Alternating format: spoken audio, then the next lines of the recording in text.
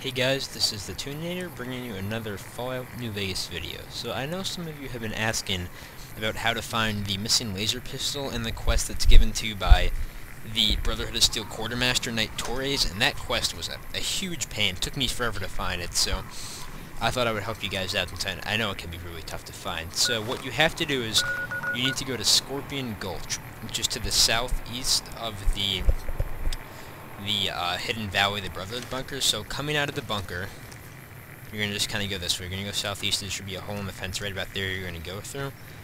And Scorpion Gulch is a pretty high-level area. There's some giant rad scorpions. To those of you who played Fallout 3, haven't met a rad scorpion yet in New Vegas, they are way tougher. The damage threshold system has made them insane. They're just as scary, if not scarier, than Deathclaws at this point, so if you see a giant rad scorpion, they do not die easily at all like they used to, so get away from them as quickly as possible.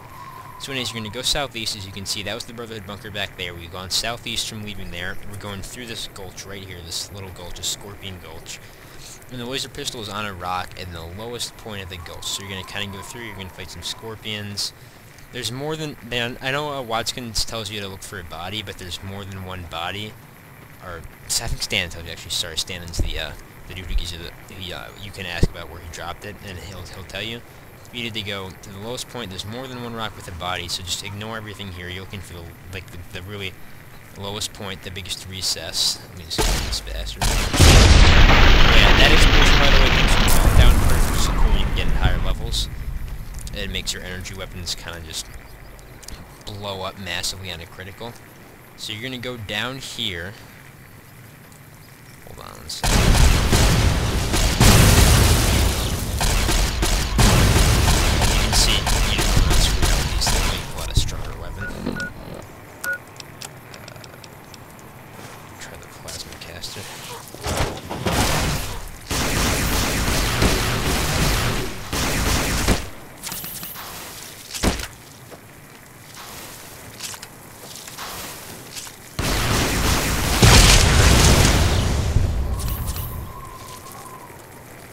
Yeah, so that was me missing a bit there. So hopefully that gives you an idea of why you really don't want to screw with giant rad scorpions. And I'm terribly into the plasma capture in third person for some reason.